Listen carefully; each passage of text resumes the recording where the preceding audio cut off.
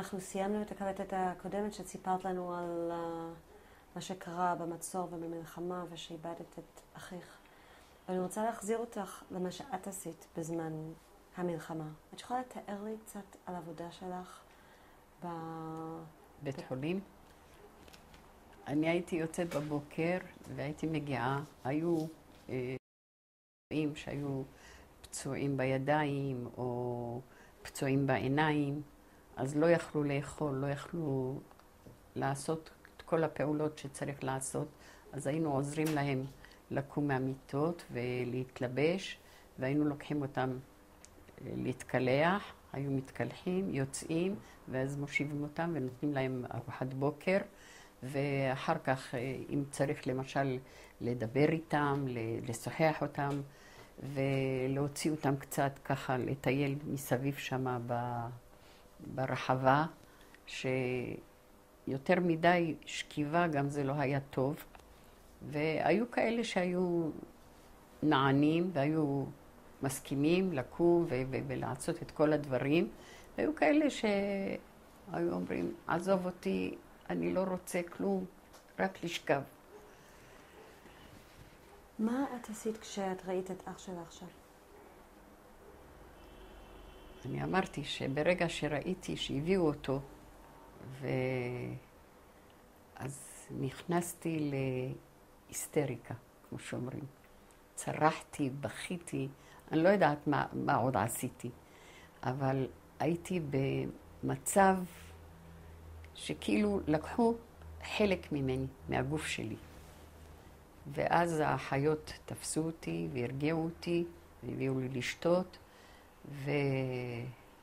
ובינתיים הורידו אותו כי הפצועים היו למעלה, וחדרי ניתוח וחדרי טיפולים, הכל היה במרתף למטה. וחדרי הרופאים וכל זה. ואז טיפלו בו כל מה שצריך לעשות, ואחרי שחבשו אותו והשכיבו אותו, אז באה האחות הראשית ואמרה לי, את רוצה ללכת לשבת לידו קצת? אז אמרתי לה, בהחלט. אז ירדתי למטה וקראתי לו בשם, והוא פקח את העיניים, הסתכל עליי, ולא דיבר. כל הראש שלו היה חבוש, היה כמו כובע מתחבושות, והיה מלא דם. והוא לא הגיב, לא דיבר, רק פקח את העיניים והסתכל עליי, ויותר מזה לא ראה, לא היה כלום. ולמחרת בבוקר באה איזה מישהי, ובדיוק הייתי צריכה ללכת לבית חולים, והיא באה והיא ספקה ידיים. אז אמרתי לה, מי? חשבתי על איזה חייל שטיפלתי או משהו. אז היא אמרה לי, לא. אז היא הצביעה עליי, היא אומרת לי שזה אחי. ואז לא יכולתי לעצור בעצמי, פרצתי בבכי ורצתי. ואז אחי, זכרונו לברכה, אריה, זה האח הצעיר שהיה בבית, אז הוא אמר לי, אמא חיה בוכה. אז היא קראה לי, אומרת לי, למה את בוכה? אמרתי לה, חייל שטיפלתי פה נפטר. ויכולתי להגיד לה שזה אחי. אז היא אמרה לי, טוב. אז רצתי לבית חולים, וכמובן התחלתי לעזור לפצועים וכל מה העבודה השוטפת שהייתי עושה. וזהו, עד הצהריים. בצהריים אמרו לנו ללכת הביתה ולהתארגן לקנייה. אז בסוף הוציאו אותנו מהבתים, אמרו לנו להתרכז בבתי מחסה, ומיינו את הנשים לבד, את הגברים לבד, חולים לבד, ילדים לבד. והמילה שהייתה להם בפה זה יעשו לנו כמו שעשו בדיר יאסין. איפה היה המילה הזאת? החיילים הערבים, הליגיונרים שנכנסו לרובע, הם אמרו שהם יעשו באוכלוסייה היהודית שברובע, יעשו להם בדיוק מה שעשו הישראלים בכפר דיר יאסין. דיר יאסין זה היה כפר ערבי שהצבא שלנו שחט את כולם. אז אנשים ממש לא הבינו, לא ידעו מה זה, כי לא היה חדשות, לא היה כמו שהיום עיתון וכל הדברים האלה, שאת שומעת מה בדיוק קורה. ואז לא הבנו מה זה דיר יאסין. והעמידו אותנו ככה אולי איזה שעתיים, ומחכים, מחכים, מחכים.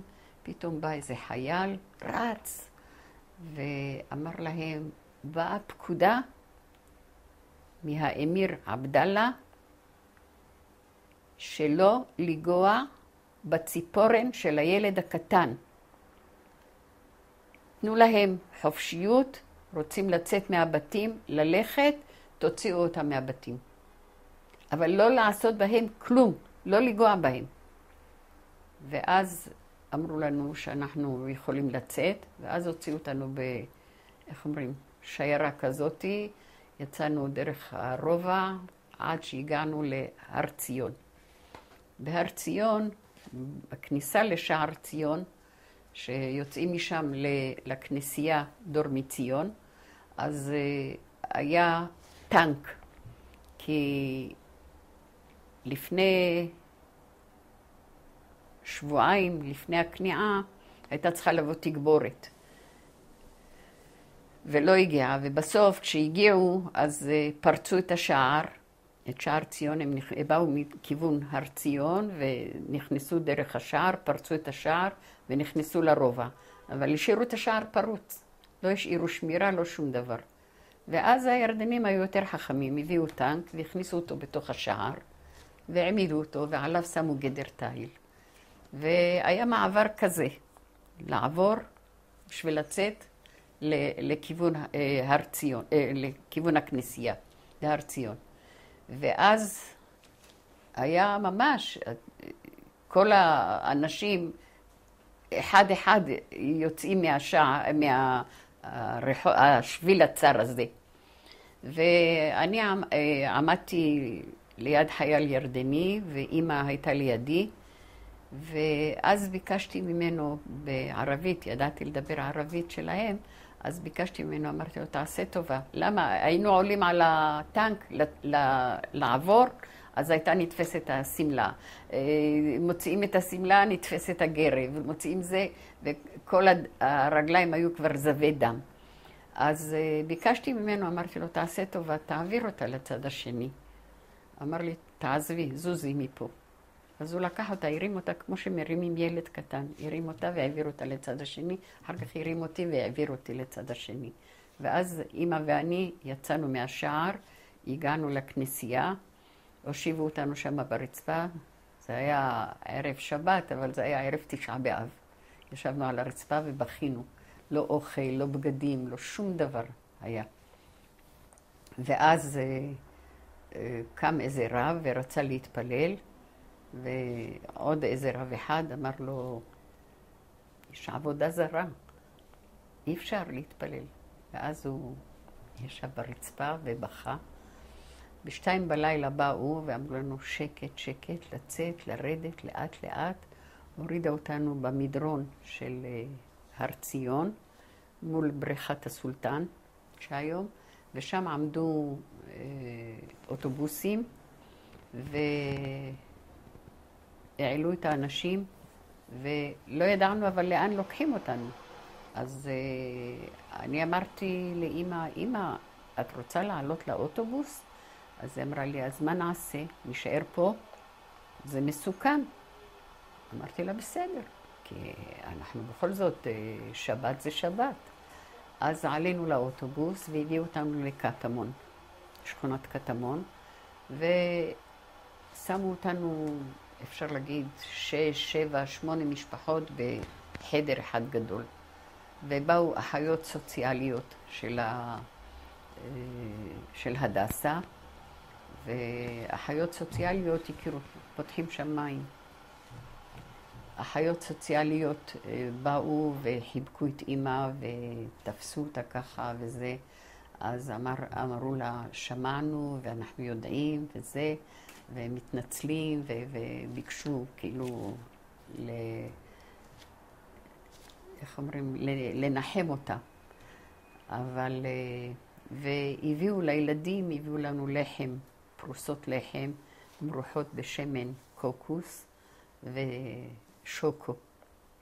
השוקו היה קר כמובן, לא זה, אבל ילדים רעבים, מסכנים, אז אכלנו את זה בתיאבון גדול.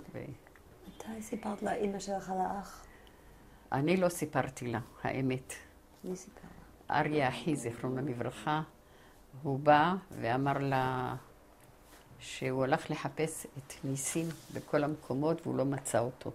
ואז היא הבינה שהוא לא נמצא. ואחר כך כשהוציאו אותנו מהבתים ואמרו לנו שיש כניעה ואנחנו צריכים לצאת, אז אמרו לנו, אז אמא אמרה, למה לא סיפרנו לה? אז אמרתי לה, לא חשבתי שיגיע מצב של, איך אומרים, שיהיה דבר כזה שאני אוכל לספר לך. אם היה מצב יותר טוב מזה, הייתי מספרת לך. אבל לצערי, אני לא יכולתי לספר לך. ואז בכינו כולנו, ואחר כך יצאנו מהחדר הזה, ויצאנו את זה, הגענו לשער. יכולה להגיד לנו את השמות של כל ההורים וגם של האחים? אמא מרים וקנין לבית גיני, אבא יצחק גיני, האחים נתן, שיהיה בריא, גר באפרת, וניסים כמובן נהרג ברובע, ואריה, זיכרונו לברכה, נפטר ממחלה, ואשתו גרה בגילו. אבל אני רוצה להחזיר אותנו לילדות שלך, ברורה, לפני כל 48? כן, לפני כל הכאב שלה. לפני כל המלחמה, לפני כל קודם כל, אני יודעת שאנחנו התחלנו לתאר את הבית. איך היה בבית שלכם? אם את יכולה לתאר יום שבת רגיל אולי, או יום חול רגיל, פשוט שאנחנו יכולים לחוש איך היה אצלכם בבית. הבית שלנו, אפשר להגיד שהיה בית מטופח. אמא זיכרונה לברכה, עם כל המוגבלויות שהיו לה, היא השתדלה שהבית יהיה נקי, מסודר. תמיד על השולחן הייתה מפה לבנה. והאחיות של השירות הסוציאלי, כשהיו מדברות ביניהן והיו אומרים שצריך לעזור למשפחה זאת או למשפחה זאת, אז הן היו אומרות לגברת גיני, לא מגיע לה עזרה. אז האחות הייתה אומרת להם, למה? עם כל המוגבלויות שיש לה, ותראי איך היא מטפלת בילדים, וכל זה, היא עושה הכל בכוחות עצמה, לא מגיע לה עזרה? אז היו אומרים, לא, אצל גברת גיני תמיד יש מפה לבנה על השולחן. זה היה בשבילהם סמל, כאילו הבית הוא אצילי. לא בית של עוני או מחסור במשהו. ואמת, אמא זיכרונה לברכה, אף פעם אני לא זוכרת שאנחנו הילדים, או אני, היינו יוצאים עם בגדים, עם טלאים או בגדים קרועים. תמיד היו לנו בגדים מסודרים, יפים, למרות כל המוגבלויות שהיו לה. האם את הרגשת שאת באה מבית אני? כן. כן, מה? כשהיינו בבית ספר והיו טיולים, רוב הטיולים לא הייתי יוצאת. אבל שנה אחת היה טיול, והמנהלת לחצה עליי לצאת לטיול הזה.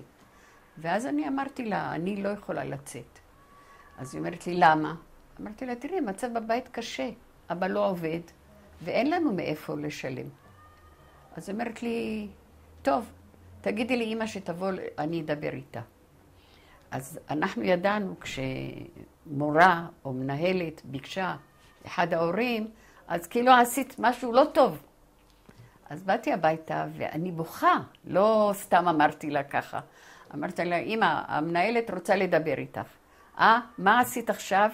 אמרתי לה, אמא, אני לא עשיתי שום דבר, היא רוצה לדבר איתך, יש טיול ואני אמרתי לה שאני לא יוצאת לטיול, והיא אמרה שהיא רוצה לדבר איתך. אז היא השתכנעה שבאמת לא עשיתי שום דבר, ואז היא באה למנהלת, והמנהלת דיברה איתה, אמרה לה, תראי, אני אגיד לך את האמת, אם אני אתן לה את הכסף לטיול, אז 3 ילדים לא יהיה להם מה לאכול. שבוע ימים. אז היא אמרה לה, טוב, את יודעת, אנחנו נעשה משהו. את תתני לה רק את האוכל, ואנחנו כבר נסדר את העניין של ההסעה. ואז יצאתי לטיול. זה היה טיול שיצאתי בו. לאיזה טיול? נסענו לחיפה, לתבור, כיוון הצפון. לא כמו שהיום יש מקומות הרבה יותר זה, אבל מה שלקחו אותנו, אז זה היה מאוד יפה. ואני לא יכולה לשכוח את זה. זה הייתה חוויה. איך הייתה הטיול באמת? איזה סוג חוויה זה היה? תראה, קודם כל שכל הבנות, כל הכיתה ביחד. וכולנו יושבות באותו זמן לאכול. כולנו יושבות באותו זמן לשיחה. כולנו נכנסות להתקלח ביחד. כולנו יושבות, הולכות ישר כל אחת לפינה שלה, למיטה שלה, למזרן או לשק שינה שיש לה. והכל היה ביחד, לא שאחת עושה משהו לפני השנייה. כולנו ביחד. ובבוקר כולם קמות באותו הזמן, מתקלחות, מתלבשות, אוספות את הציוד, מתכוננות ליציאה. שהיום אנחנו נוסעים לפה, מחר נוסעים לשם, כל יום למקום אחר. וזה חוויה שאי אפשר לשכוח אותה. זה דבר שנשאר חרוט בזיכרון מאוד. את זוכרת כל כמה זמן היו יוצאים לטיולים? זה פעם בשנה אפשר להגיד שהיינו יוצאים. זה היה טיול שנתי, היה נקרא. ואז היינו יוצאים. היה לך לפעמים חופשים עם המשפחה? מה זאת אומרת חופשים? היה זמן חופש בבית? כאילו בבית ספר שלא היה לך בית ספר בשנה? של לימודים שלא היה? כן, בוודאי. כמו שהיום יש חופש הגדול, אז היה גם אצלנו היה. אבל אצלנו היו החופשים יותר ארוכים. היינו יוצאים לקראת ראש השנה, וחוזרים אחרי סוכות. כמו שהיום מתחילים ספטמבר ומתחילים החגים. ספר לי מההתחלה על העניין הזה של החגים. מתי היה לכם חופשים? היינו יוצאים לקראת ערב ראש השנה, והיינו חוזרים אחרי שמחת תורה. חוזרים ללימודים. ואז היינו לומדים רצוף. לא היו שבוע לומדים, שבוע חופש, או יומיים שבוע לומדים ויומיים לא לומדים. זה היה, היום מה שאני רואה לפי התוכניות שהילדים יוצאים, זה אצלנו היה ישר. חופש הגדול היה ישר, לא... ומה היית עושה בכל החופש הגדול הזה? תראי, בדרך כלל היינו נשארים קצת בבית, והיו תקופות שהיינו נוסעים, למשל אצל הדוד, אצל ההורים של חיה, היינו נוסעים אליהם לתל אביב, אז היינו הולכים איתם לגן החיות, והולכים איתם לכל מיני מקומות. אז זה הייתה חוויה. היינו הולכים לים, אמנם הם היו גרים בגבול, אבל היה נחמד מאוד. היינו עוברים שבועות מאוד מאוד נחמדים איתם. מה חשבת? את זוכרת את הפעם הראשונה? מאמא, מי אתה רוצה לצאת? הוא הולך. בסדר, אני אטפל בבית הכנסת. הוא נשאר שם גם לערבית או רק... כן, כן.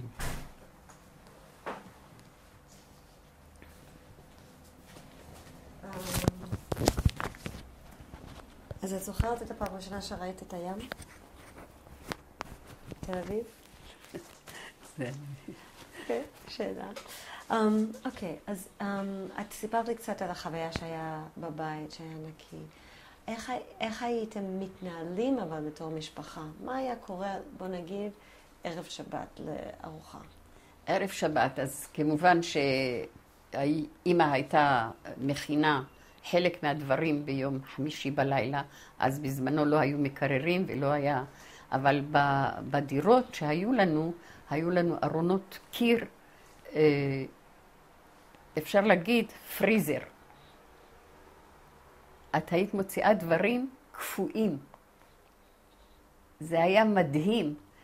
אני זוכרת, אמא הייתה עושה דגים, והייתה עושה איזה רוטב, וכשהייתה מוציאה את זה ביום שבת, היה כמו ג'לי. והיינו מכינים חלק גדול מהדברים. אני הייתי עוזרת לה, כמובן, ביום חמישי בלילה. היינו מקלחים את האחים, האחים היו הולכים לישון, ואז אמא ואני היינו יושבות בחדר, היו לנו 2 חדרים, חדר בתוך חדר.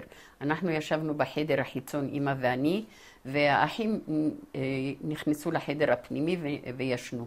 ואז הכנו את כל הדברים, אם זה היה קציצות לטגן, אם היה לטגן דגים, הייתה עושה כל מיני ממולאים, כל הדברים שלוקחים זמן, וגם בכל זאת צריך להשגיח שלא יישרף או משהו, והייתי עוזרת לה בכל הדברים. חלק גדול מאוד מהבישולים היינו עושים ביום חמישי בלילה. ואיך באמת שמרתם את זה קר? אז זהו, אז אני אומרת לך, הארון הזה היה בתוך הקיר. ארון שאם היית שמה את היד, היית מרגישה את הקור, כאילו. כי היו בתים מאוד מאוד קרים, כי הם היו למטה, כמו כוכים. ואז היה נשמר האוכל מצוין. וכמובן שבזמנו לא היו קונים כמו שהיום, את הולכת ואת קונה ואת מביאה ושמה במקפיא או שמה בהקפאה או בתוך המקרר, כל הדברים האלה. היו הולכים יום ביומו, קונים, מביאים, מבשלים, אוכלים. זהו, אין לעשות מהיום למחר. והיינו מאוד מאוד נהנים מהאוכל. וחוץ מזה, היו עושים את הצ'ונט ליום שבת, כשבאים.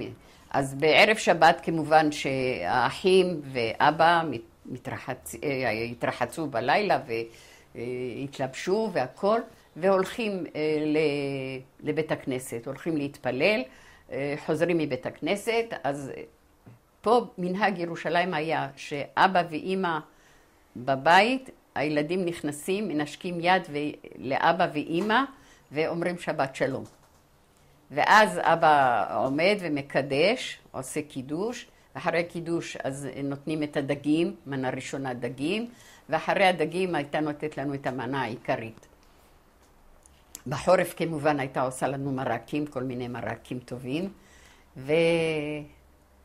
וביום שבת בבוקר היינו קמים, אז הייתה לנו עששית, מנורה כזו, אני אראה לך בספר שקיבלתי מיד שרה, אז יש שם מראים פרימוס ועששית. היה עששית והיו עושים פח של שמן, היו אז מוכרים שמן בפחים. אז פח היו עושים פתח כמו חלון, ולמעלה היו עושים חור. שמים את העששית מתחת לפח הזה בפנים, ועל הפח הזה היו שמים את המים של יום שבת, שבבוקר קמים לשתות שתייה חמה, ואת החמין היו לוקחים לתנור. ואז היו גומרים, האחים היו גומרים להתפלל ובאים מבית הכנסת, אז היינו הולכים לתנור ומביאים את הצ'ונט, ואמא הייתה פותחת ומחלקת, והיינו אוכלים את זה, אוכל חם. וביום שבת אחרי צהריים היינו אוכלים דגים, אבל דגים תמיד אכלו דג קר, לא חיממו. אז קודם כל, באיזה בית כנסת האחים ואבא שהיו מתפללים? האחים ואבא היו הולכים לבית הכנסת, בבית חולים משגב לדח, למטה היה בית כנסת, וזכרונו לברכה דוד דוד, הוא היה החזן שם, אז הם היו הולכים. והוא היה תמיד מבקש מאמא, היה אומר לה, תשלחי את הילדים שיבואו לפה. כי הוא היה משגיח עליהם שהתפללו. אז זה היה, איך אומרים, המטרה שיבואו לשם. ואמא ואני היינו הולכות להתפלל בבית הכנסת יוחנן בן זכאי, אבל לא כל שבת הלכנו. האמת, היינו הולכים רק בתקופת החגים, ראש השנה, כיפור, וזהו. אז אמא ואני היינו הולכות לבית הכנסת. אמא הייתה, לפני החג, הייתה הולכת לשמש ומבקשת ממנו 2 מקומות, והייתה משלמת לו. אז שנה אחת, אשתו של השמש הייתה שומרת שלא ייכנסו ילדים לעזרת נשים. ואז היא לא רצתה לתת לי להיכנס. אז היא אמרה לה, אין דבר כזה. כל השנים היא הולכת איתי. ותראי, תכניסי אותה ותנסי. תראי שהיא לא תפריע. היא יושבת עם הספר והיא לא מפריעה לאף אחד. היא כל הזמן עם הספר שלה. אז כשהיא ראתה את זה, אז לשנה הבאה כבר היא לא דיברה. היא כבר נתנה לי להיכנס חופשי. את יודעת כמה זה היה עולה לקנות? לא, אין לי מושג. זה באמת אני לא יודעת. ובנות בדרך כלל הן היו הולכות לבית כנסת אז? מעט מאוד. לא, בנות לא נתקלתי בזה. מה היה הקשר של בנות לדת אז? מה הן היו עושות? אם בכלל, מה הן היו עושות? תראי, בנות שהן מבתים שהם שמרו את המסורת ושמרו על הדת ועל הצניעות וכל הדברים, המשיכו אותו דבר, כמו שהן רגילות בבית. אבל בתים שלא היו שומרי מסורת, אני לא חושבת שהיה משהו, זה לא נתקלתי בזה. ובבית שלך? בבית שלנו שמרנו, כן. האם את זוכרת שאבא שלך היה לומד? לא, אבא לא למד ואבא לא ידע קרוא וכתוב, אבא לא ידע להתפלל. אם הוא היה הולך לבית הכנסת, היה שומע, היה עונה, ברוך הוא ברוך שמו, אמן. זה 2 דברים היחידים שהוא היה יודע. ואמא? היא ידעה?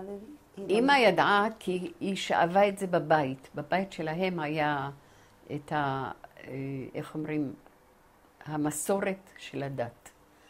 וזה הלך. את זוכרת? האמת, שמרו כשרות, שמרו את טהרת המשפחה, אבל אנחנו בתור ילדים אף פעם לא ידענו מה זה את כל הדברים האלה של טהרת המשפחה. לא ידענו מתי אמא נפרדת מאבא, מתי אבא נפרד. אף פעם לא ידענו, ולא ידענו מתי אמא הייתה צריכה ללכת לטבול במקווה. זה אני אומרת לזכותם של האבות הראשונים שלנו. זה באמת היה, לא ידעת את הדברים האלה. היום יודעים הרבה דברים. וזה מוזר, כי בתור ילדים, אז את בכל זאת רוצה לדעת דברים, אבל לא סיפרו לנו, לא אמרו לנו כלום. בת כמה היית בסוף הרוב הזה? את היית באיזה גיל ב-48? בת 12, 13, כן, 13. אז עד אז דיברו איתך על דברים של בנים, בנות? לא דיברו איתנו על הדברים האלה בכלל. ובין החברות שלך? גם בין החברות. היו כאלה שהיו למשל הולכות לתנועות, למשל לצופים, בני עקיבא לא היה אז. אני זוכרת, היה צופים, ומה עוד היה? זהו, זה הדבר היחיד שהיה, או הנוער העובד. כן, זה כן. היו הולכות והיו מדברות ככה, זאת עם זה וזאת עם ההוא, אבל לא בפירוש, איך אומרים. ואת היית הולכת לאחד מהתנועות האלה? לא, לתנועות לא הלכתי. לא. אז איזה דברים היית עושה אחרי הבית ספר?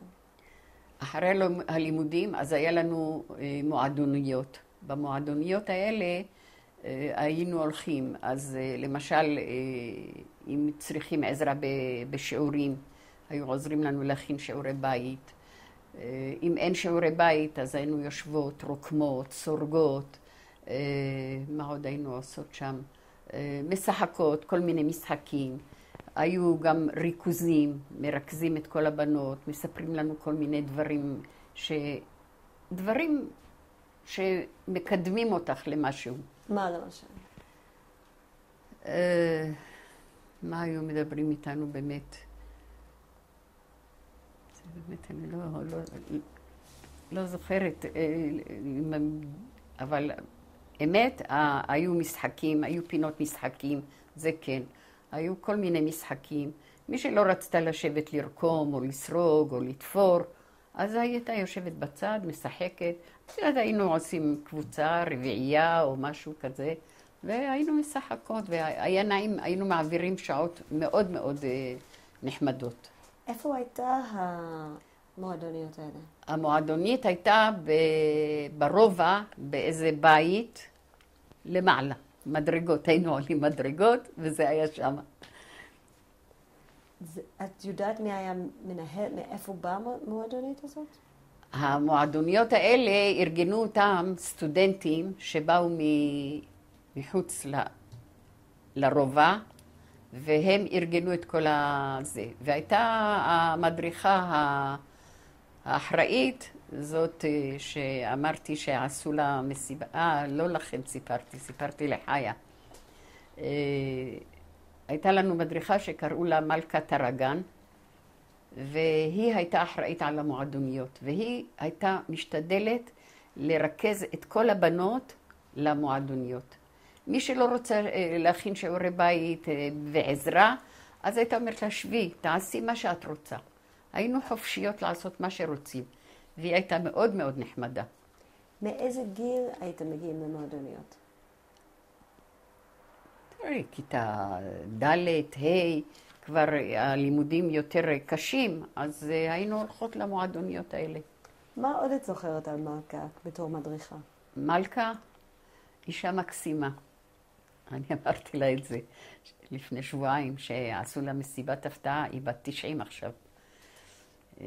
היא בדרך כלל כל שנה ביום הזיכרון היא הייתה מופיעה לחלקה הצבאית שבהר הזיתים.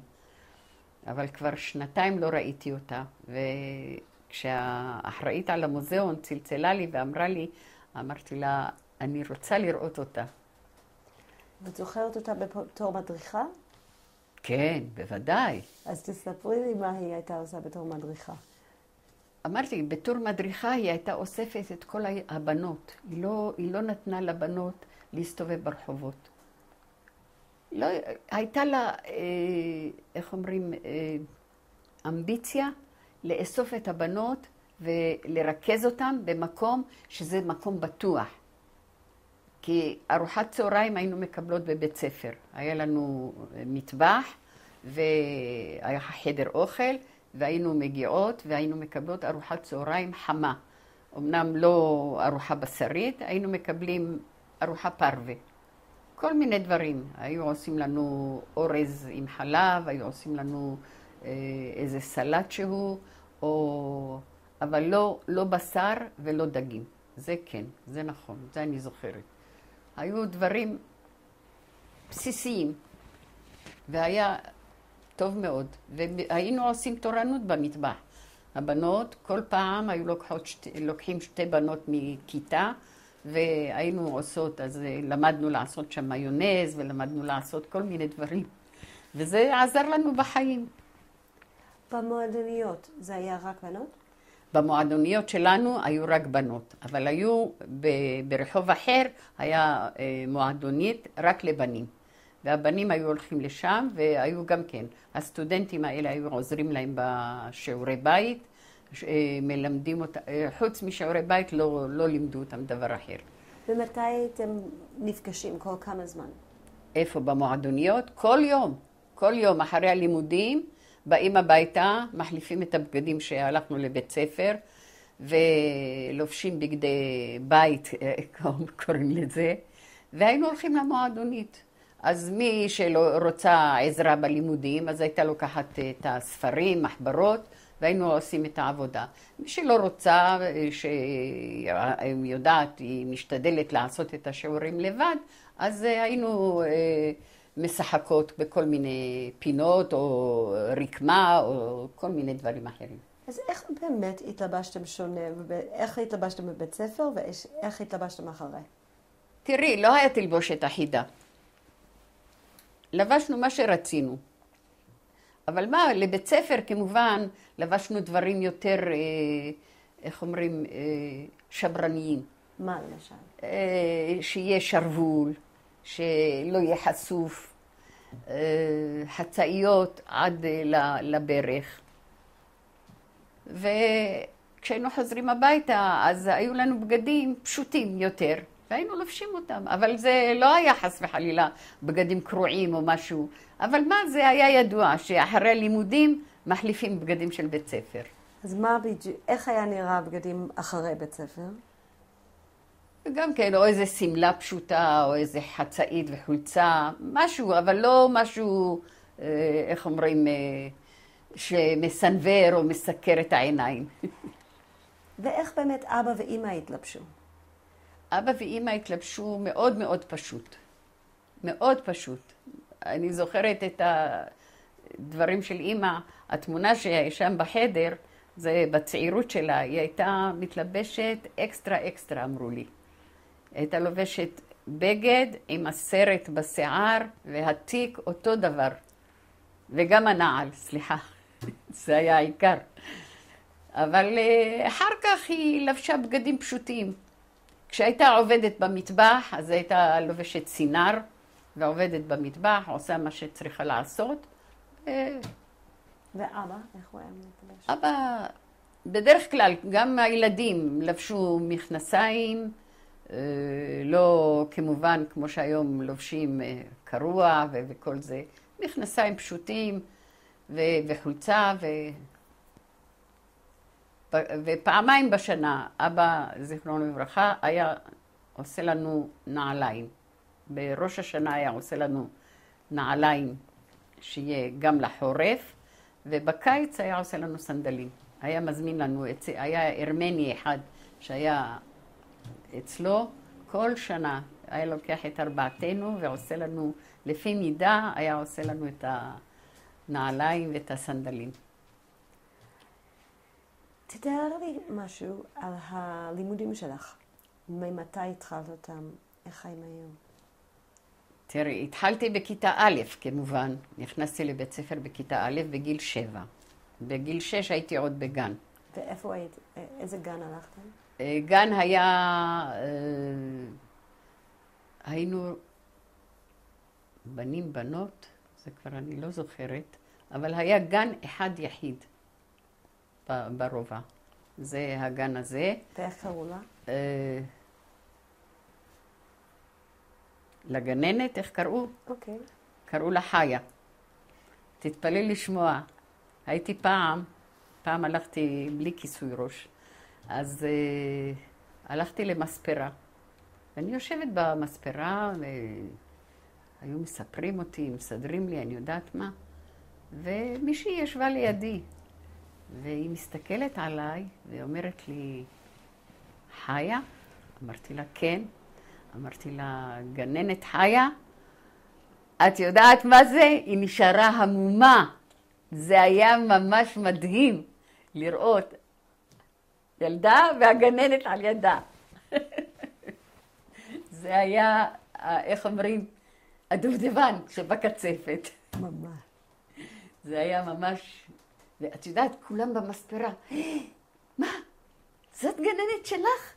אמרתי, כן, זאת גננת שלי. והייתה גננת נהדרת, אין מה להשוות. מה היא עשתה? היא עשתה איתנו המון דברים יפים, אבל הרבה אני לא זוכרת באמת. אז תתאר לי, סליחה, על הלימודים. אז בגיל 7 נכנסתי לכיתה א', אז רשמו אותי לבית ספר, לבנות ב', כי אנחנו הבנות הלכנו בבית ספר ברובע, והיו משפחות שרצו לתת לבנות לימוד יותר גבוה, יותר חזק, אז שלחו אותם לבית ספר לנדאו. זה היום אבילנה דה רוטשילד. והיו נוסעות כל בוקר מהרובע לבית ספר ולומדות שמה. אז כמובן שם הייתה להם תלבושת, משהו, בקיץ היה להם סרפנים אפורים עם חולצות לבנות ועם צווארון כזה מעומלן, משהו. את יודעת, זה, איך אומרים, מסנוור את העיניים לראות את הדברים האלה. אני לא יכולה לשכוח את התלבושת הזו. בחורף היה להם סרפנים כחול כהה, עם חולצות לבנות, ועל החולצה ז'קט כחול כהה, והיה סמל של הבית ספר. זה היה משהו יפה. הבנות של הרב ויינגרטן, שהוא היה ראש העיר שלנו ברובע, אז הם למדו שמה. טוב, זה היה להם אמצעים, שלחו את הבנות לשם, כי זה היה עולה המון כסף.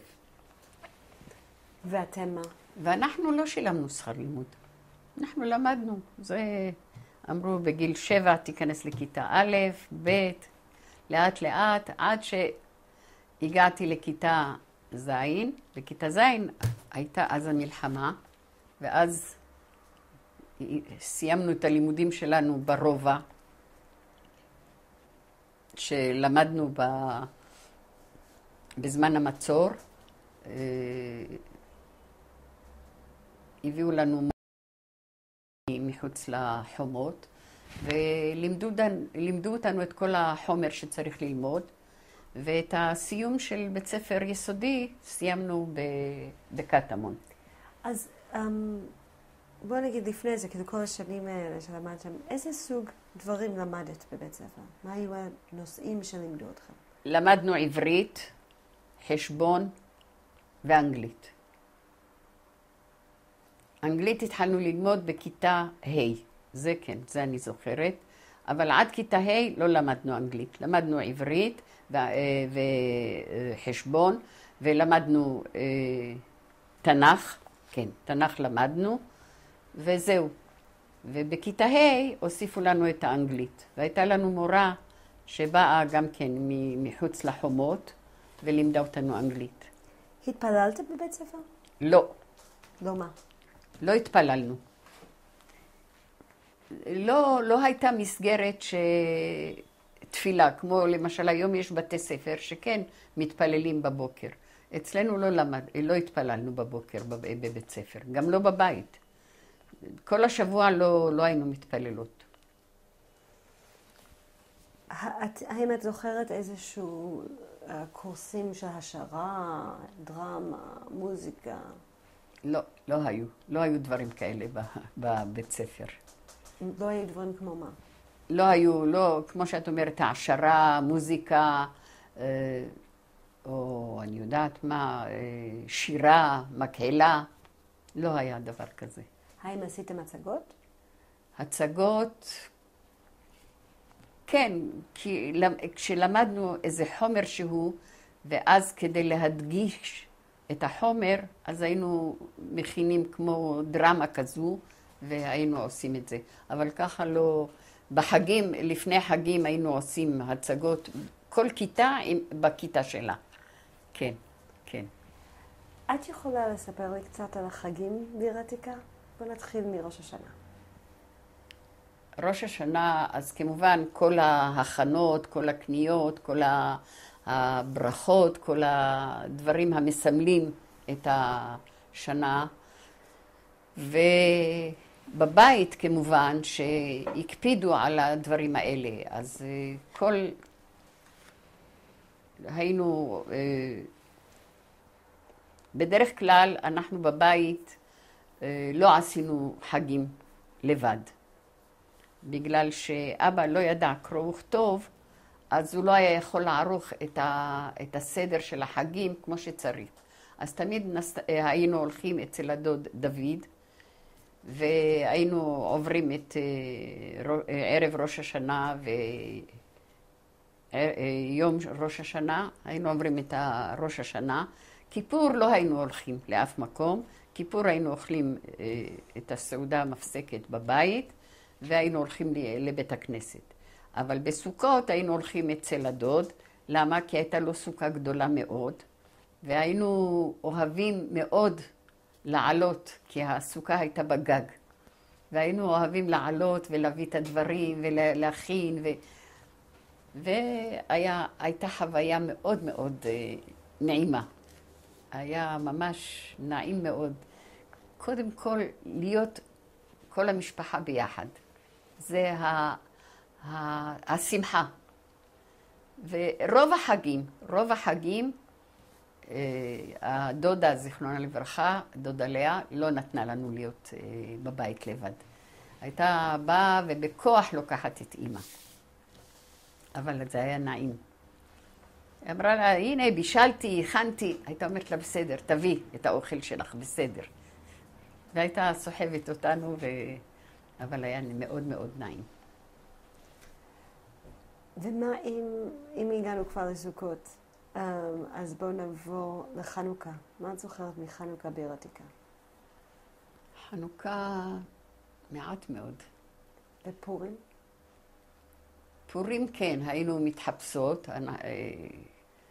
כן, היינו מתחפשות, אבל לא דברים מי יודע מה. מה שהיה, היו עושים לנו תחפושת והיינו מתחפשות. ושבועות? שבועות אני לא חושבת שהיה משהו מיוחד, אבל למשל בפסח, פסח היה זה משהו, את יודעת, היינו יוצאים גם לחופש מבית הספר, ואז היינו עוזרים בבית, אז היו כל מיני כלי נחושת להבריק אותם, ואז היו באים ערבים מיפו, מביאים חול, והיינו נותנים להם את כל הלחם שהיה נשאר, והיו נותנים לנו חול תמורת הלחם, ובחול הזה היינו משפשפים את כל הכלי נחושת עם לימון, וזה היה העבודה של הבנות. היו נותנים לנו לשבת בחצר, בשמש, ולהבריק את הנחושת, אבל זה היה הרגשה עילאית. היו מוצאים, את רואה, בכל הבתים מוצאים את כל הדברים בחוץ, לאוורר. זה כאילו אחרי החורף מוצאים את הכל החוצה, וזה היה משהו נהדר. איזה מן החגים את הכי אהבת? ראש השנה וכיפור. למה? כי זה ימי חשבון. זה גם הרגשה עילאית כזו. את יודעת, את כל הזמן, את עם הספר, ואת כאילו, את מדברת עם הקדוש ברוך הוא שיעשה טוב ושזה יהיה טוב. כי כל התפילה של ראש השנה וזה, זה הכל בקשות, שאנחנו רוצים דברים רק שיהיה לנו טוב ושיהיה הלאה בסדר. זה הייתה הרגשה עילאית, ממש. ובפרט כשאת יושבת בבית כנסת ויש חזן טוב, וזה היה משהו נהדר. אני לא יכולה לשכוח את החגים האלה. בתור ילדה בעיר העתיקה, את הרגשת שאת יכולה לדבר עם אלוהים? עם אלוקים? יכול להיות שכן. תראי, ברגע שאני מחזיקה ספר ואני מתפללת, אז אני מרגישה כאילו אני מדברת עם מישהו שיכול לעזור לי, לעשות לי משהו טוב. ואת הרגשת שהוא עוזר לך? בתור ילדה? בתור ילדה אני חושבת שכן. שכן מה? שכן עזר. שכאילו ביקשתי כאילו משהו וכן קיבלתי אותו אחר כך. מה היה הקשר שלך לכותל? כותל זה, איך אומרים, סיפור בפני עצמו. הכותל, הכניסה לכותל הייתה ממש בייסורים. למה? עד ממש הכניסה להיכנס לכותל הייתה כניסה חופשית. מרגע שאת מגיעה להיכנס לכותל עצמו, היו יושבים שוטרים ערבים ושוטרים בריטים. והיו מתחילים לעשות חיפוש. הם היו חושבים, הם היו יודעים שבראש השנה וכיפור אז רוצים לתקוע בשופר, ואז לא נתנו לתקוע בשופר. ואז היו מתגנבים באיזו צורה שהיא, ובכל זאת היו תוקעים, וזה שתקע נעלם, והשופר נעלם, ולא מצאו אותו. זה דבר. אבל אנחנו בתור ילדים הרגשנו מעין השפלה. מה, זה מקום שלנו, מקום קדוש. אנחנו יכולים לבוא, זה כמו שאני הולכת לבית כנסת. הם היו עושים לנו נורא, טרור. אבל מה, אמת, כל זמן, אם חס וחלילה יש לאדם צרה, אם יש לאדם בקשה מיוחדת, אז המקום היחיד שהיה יכול לבוא, והיה יכול לבקש, והיה מתקבל, אז לא היו פתקים, לא היינו שמים פתקים, לא היה שום דבר. הכותל היה ריק, לא היה שום דבר בחריצים האלה שיש היום. אז מה היה? כלום. אנשים היו עומדים ומתחננים ומבקשים, ומי שמתפלל מתפלל מתוך הספר, ומבקש מה שהוא רוצה. אני זוכרת כשאבא זיכרונו לברכה היה אז במצב קשה מאוד, אמא זיכרונו לברכה לקחה אותנו, את כל הילדים, ואמרה לנו, תתפללו.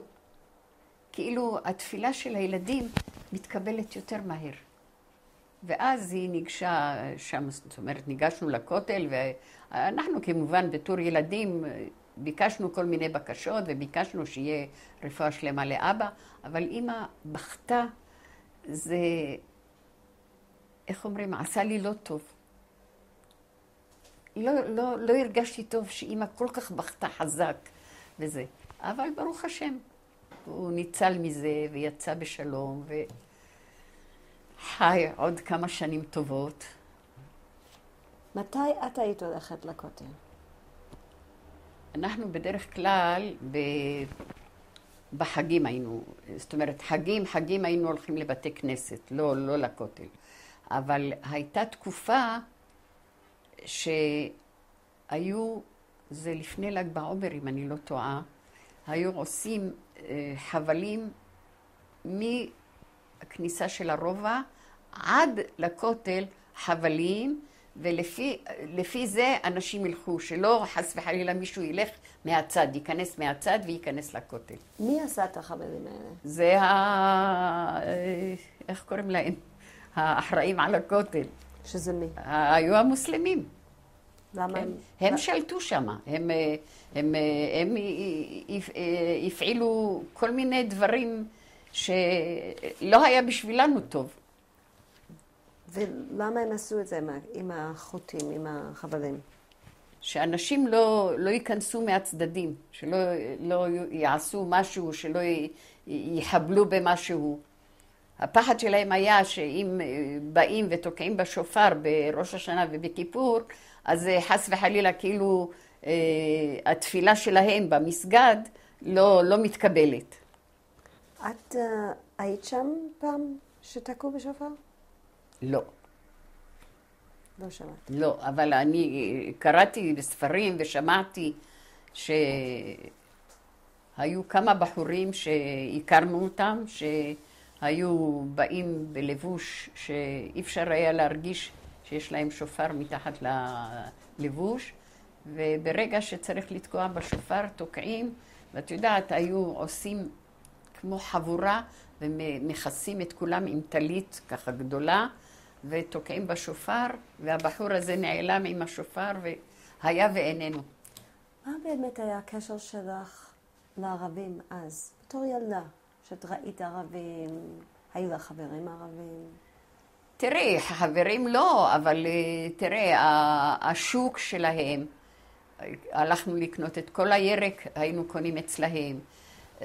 למשל, קפה, אז היינו הולכים אליהם, והוא היה קולה את הקפה לבד, וטוחן אותו על ידך, ונותן לך חם. ומה עוד קנינו שם? דברים אחרים לא קנינו. היה, כן, הדגים. היו חנויות של דגים, רק דגים היו מביאים. ואם את רוצה דג טוב, את הולכת ביום שישי בבוקר. יום שישי בבוקר את מקבלת דג טרי, משהו. זה אני זוכרת, סבתא זיכרונה לברכה, הייתה הולכת כל יום שישי בבוקר, מביאה דגים לשבת. וחוץ מקניות? חוץ מקניות, תראי, לא, הם לא התערבו איתנו בתוך הרובע. הם לא נכנסו אלינו לתוך הבתים. זה לא היה דבר כזה. ראית ערבים מסתובבים ברחובות? בתוך הרובע? לא. לא היו מסתובבים. כי לא נתנו להם להיכנס. מי לא נתן? היו שערים, אז היו סוגרים אותם. ממש לקראת ערב, אז נועלים את השערים. מי שבא מחוץ לחומות, יישאר מאחורי השער, לא ייכנס לתוך הרובע. ומה עם הבריטים? מה היה הקשר שלכם לבריטים? הבריטים עשו לנו הרבה צרות. מה? איזה צרות? איזה צרות.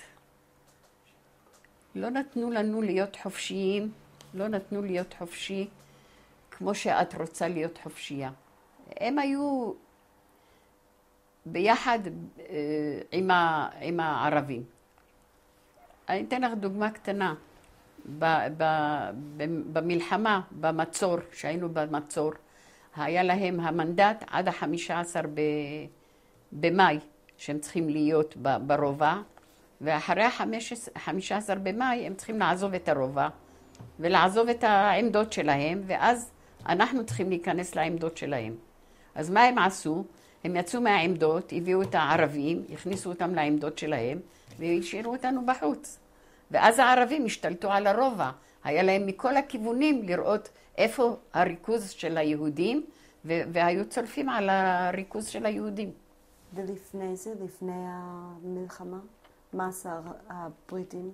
הבריטים לא נתנו למשל בחורים להיכנס לכותל, והם ממש הפעילו טרור, איך אומרים? כן. את היית רואה בריטים מסתובבים בעיר עתיקה? ברובע לא הסתובבו. ברובע לא הסתובבו. מה שהיה להם, היה להם האזור של הכותל, שהם היו יושבים שם בכניסה עם השוטרים הערבים, והיו יושבים בתחנה של המשטרה. אז הייתה תחנת משטרה של הערבים והבריטים. כשהערבים והבריטים עזבו, אז נהייתה תחנת משטרה של היהודים, ואז היה האחראי על התחנה יהודי. מתי זה היה השינוי הזה, את זוכרת? שמה? שהיה בין העבר מהבריטים ליהודי. זה ב-15 למאי. אז מה, את זוכרת מה היית מרגישה בתור ילדה כשאת ראית חייל בריטי? היה עובר בי רעד, לא יודעת, פחד. בכל זאת הוא חייל, תראי, הוא עם נשק, אני יודעת, כל מיני מחשבות, איך אומרים, לא הגיוניות, אבל היית פוחדת, היה פחד.